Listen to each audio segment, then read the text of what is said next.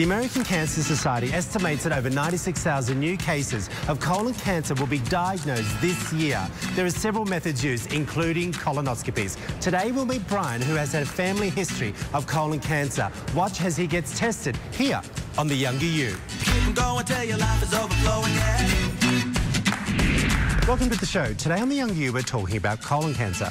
March has been a colon cancer awareness month since 2000. It has become a time when thousands of patients, doctors and advocates come together to spread colon cancer awareness. So 3 days before your colonoscopy, we have patients stop eating whole pieces of fiber, so seeds and nuts, beans, corn, anything like that that could end up as debris when we're going to do the procedure a couple days later and could interfere with visualization.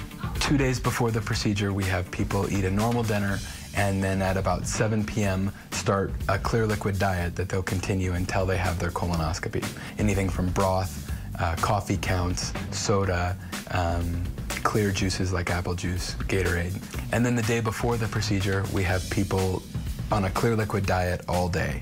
And then they usually start their prep with some laxative tablets in the afternoon and drinking Miralax and Gatorade in the evening. The following footage contains actual medical procedures. It may be too graphic for some viewers. So we're here at the Wasatch Endoscopy Center on St. Mark's campus. We don't get to see this often. We're going to go in and see Brian's colonoscopy. We're going to go in and meet Dr. Maxwell and get started. Okay, so what's the procedure like for Brian today? In a minute, Brian's going to turn on his left. And he's going to pull his legs up kind of like he's sitting in a chair. We're going to talk to him, make sure he's comfortable, and then we're going to give him medicine in his IV that's going to make him go mostly to sleep. This is not general anesthesia. Yeah. You breathe on your own during the procedure, but he'll be very comfortable. Good. What type of equipment do you use? These are new high-def scopes that have become kind of the industry standard over the last maybe over the last 5 years, and they're fantastic. The procedure itself involves putting the scope in his bottom and going around his colon from one end to the other, about like that, inflating with air and coming back out, inspecting the mucosa, Great. looking for abnormalities. In colon cancer screening, I would say it's a little bit like doing a skin exam, but on the inside, and looking for moles, you know, and removing the ones that are funny. So a polyp is an abnormal growth on the inside of the colon. Almost all of them we can remove right through the scope and pull out if we find them. And besides polyps, what else are you looking for during this procedure? So mostly it's going to be polyps. Now, every now and then we find cancer, you know, a polyp that has progressed past the polyp stage to cancer. Yeah. We're hoping, obviously, not to find that. We'd much rather find polyps and cut them out so they can't become cancer. We also do colonoscopy looking for inflammatory bowel disease like ulcerative colitis or Crohn's disease, or for diverticular disease, you know, following up after diverticulitis or for pain or otherwise. Yeah. Brian, you ready to get sedated here? I am, thanks. Okay, we'll leave the rest up to Dr. Maxwell. Very good. Alrighty. We'll take good care of you, Brian. Thank you. All right, can we start sedating, Barb? This is the part that makes people not want to do colonoscopy. Nobody likes having a doctor they barely know put instruments in their bottom. He won't remember any of this. He'll be very, very comfortable the whole time. So starting the exam, this is the beginning of Brian's rectum on the way out. So I'm adding air and water to Brian's colon. So why water and air? So I add water both to clean and to lubricate the scope. Yeah. And then the air, I add the air so that I can see the inside of the colon. And so the first part, we're just getting to the other side of the colon. Last part is really the exam where we're trying to exit, is where we really find polyps and abnormalities and all that stuff. Exactly right. And so we're through the twisty part of his colon.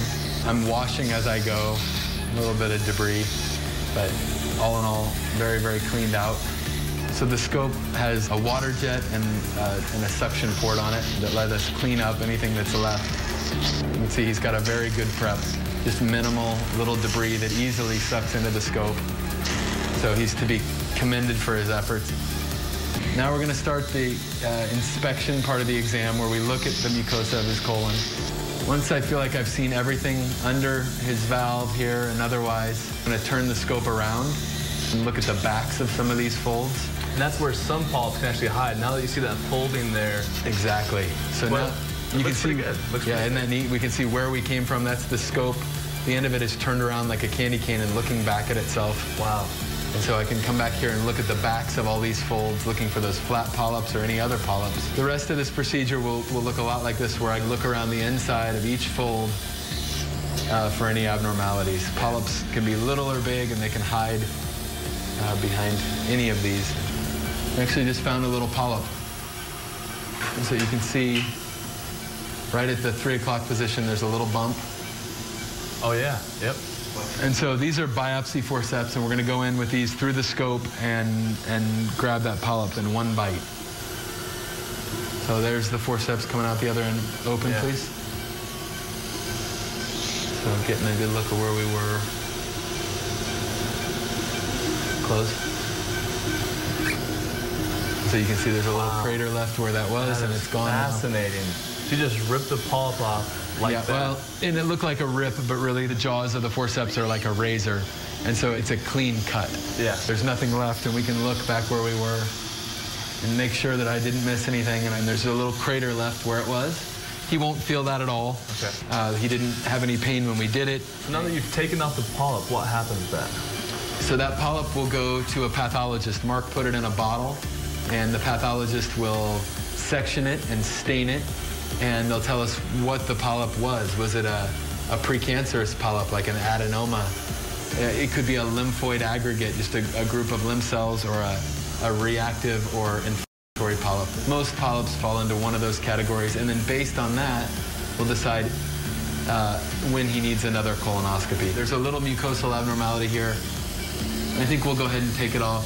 It's unlikely to be anything big, but we're here already. So I can't tell the difference. You know, looking at it through the screen, I can't tell what it's going to be. Yeah. And so when I take it off, you know, I take it off for the pathologist to make the decision. Okay. Open, please. Close. Thank you. Have that. We're down into the sigmoid colon now, and I'm suctioning out the little bit of liquid that's left here while I go back and forth inspecting for changes, but everything looks great. He's done great. He's breathed very well. His oxygen saturation's been perfect. His blood pressure looks good. He's had a really easy procedure. We're just about done. Actually, there's another polyp. Let's see.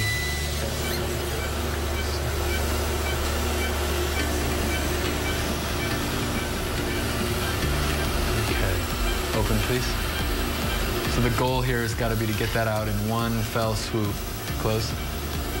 Good. How long did it take you to get that good? Colonoscopy is actually somehow a lot harder than it looks. That part where you take out the polyps, that part's kind of like playing video games. The hard part is getting in and getting all the way around with the scope in short position. Yeah. So that you can do a good exam on the way out.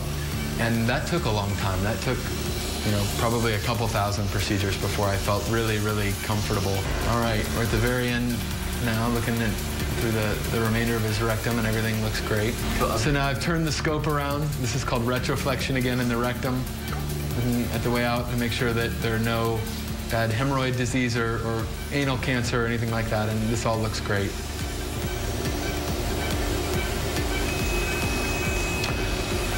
And we're all done. I'm going to suck out a little bit of air for Brian's comfort.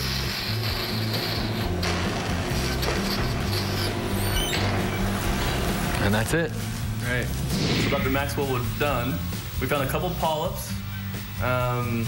You'll send them off to pathology. Now, what else will you do there? Right. So that was a very typical colonoscopy. Brian had an easy time. We found a few little polyps. I don't know what the polyps will be, so we send them to the pathologist, who again will look at them under the microscope and decide do they have any precancerous potential, and based on that information, I'll turn that around and talk to Brian about when he needs another colonoscopy. Dr. Maxwell, look forward to seeing you when we're back in town. Thank you very much. Alrighty. Take care. Thanks for watching. For more information about the show, please visit our website at theyoungeryou.tv, and we'll see you next week.